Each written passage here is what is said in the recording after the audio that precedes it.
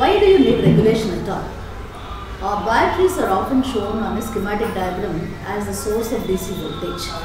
That means you write two lines, one longer line and one short line, and you call it as a battery. But actual DC voltage is source, which is a power supply. You all must have seen in the labs regulated power supplies. Have you seen? On the power supply, it will be written as or regulated. If you have not seen, when you come to the lab next, you just check it. It is written as or regulated supply. There are many types of power supplies.